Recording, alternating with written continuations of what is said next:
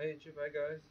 So this is an updated version of my single axis solar tracker. As you can see, we've got 18 panels of 250 watts each and gives me about 4.5 kilowatts. This is for my house with a lithium ion battery bank. So this is my new design. Yeah, so I'll quickly show you guys around how it works, and if you have any other questions, I would love to help you or answer them, or anybody else has a better idea, please leave a comment, and I will very much appreciate it. Thank you. Here's a long shot of the new one and the old one, so just for comparison. Okay, so guys, here's the new design.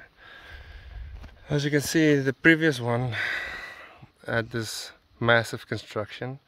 Well, it holds up perfectly well, and this is my new design.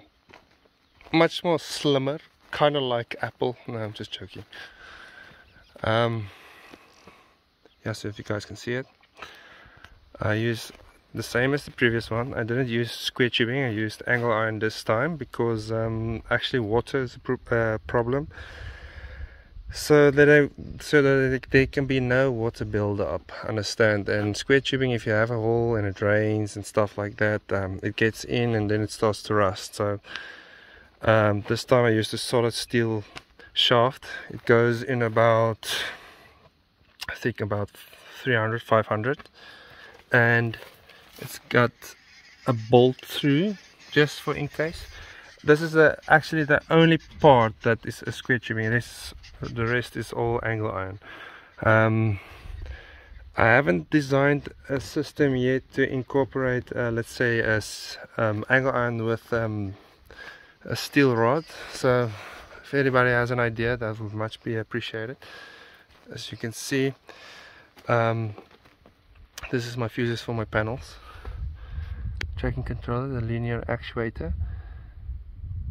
There's another bearing, 50 millimeters of bearing in the center, goes through to the top, and there's another bearing with also a steel shaft. So, and this is how I bolted it in. So I cast it in the ground with normal new bolts from Isuzu Bucky. Actually, I don't know what's called in English, the suspension, something with the expansion, I'm not sure.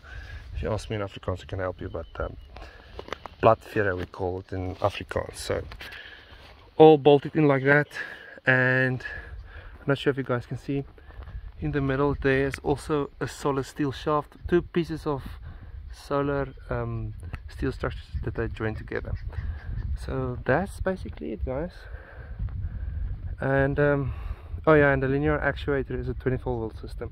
Luckily, Ecoworthy's new solar tracker uses 24 volts and 12 volts, so that was a little bit of a pain, but the new one works perfectly. It's a much bigger system. So thanks guys, thanks for watching. You guys have a great one.